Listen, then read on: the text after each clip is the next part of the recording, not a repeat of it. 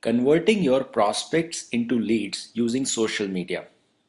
When anyone tends to give you his or her contact details, it might not necessarily mean that he or she is ready to have a sales conversation.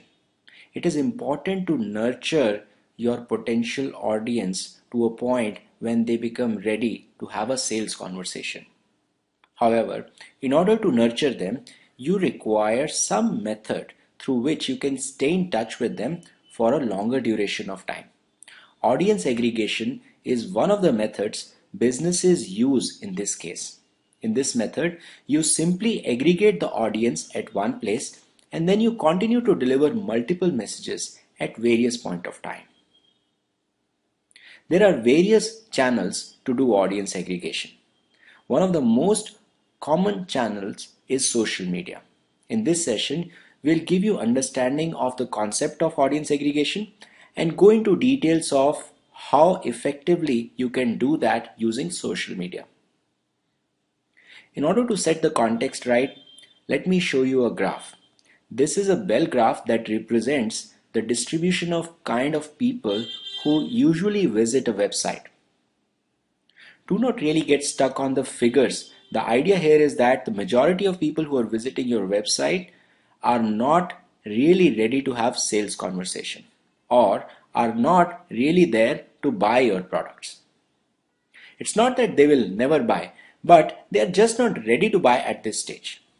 But if you leave them, you would or you might leave them forever.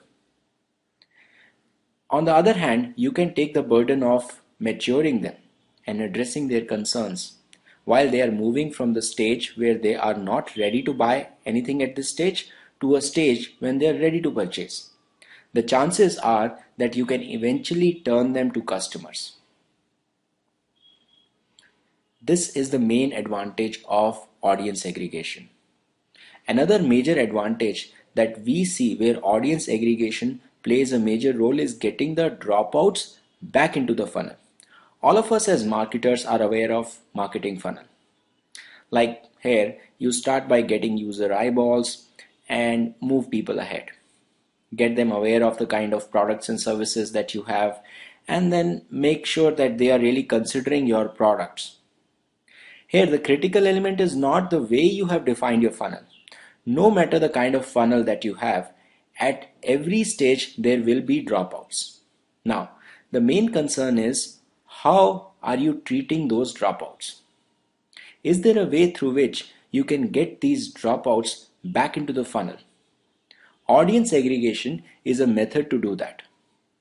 What you can do is all the people who are dropping out, you can get them aggregated somewhere and continue to deliver a message such that they mature in their buying process. And at the right time, they will actually come back into the marketing funnel and might give you business as well. So what exactly is audience aggregation? As mentioned earlier, that during audience aggregation, you bring your audience together in one platform. Like you see here, there is a field in which all the plants are planted at one place. And then what exactly you do? You sprinkle content. You put a nurturing content so that they mature in their buying process. Some of the potentials at times will become ready to be harvested in the form of high potential leads, which can further be converted into customers.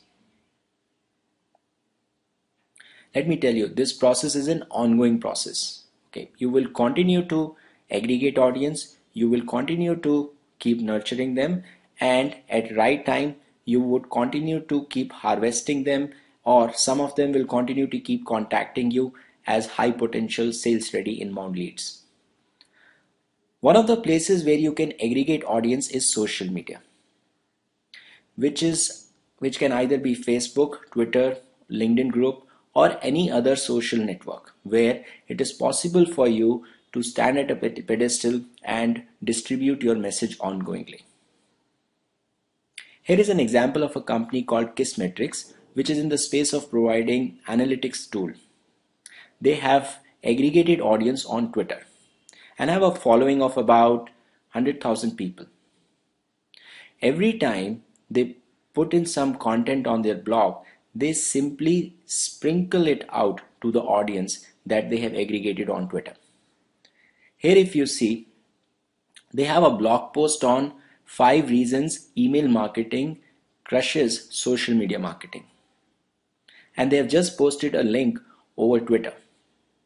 And if you look at the number of people who have clicked on this in the first few hours, you would notice that Twitter is the one that is majorly driving the traffic.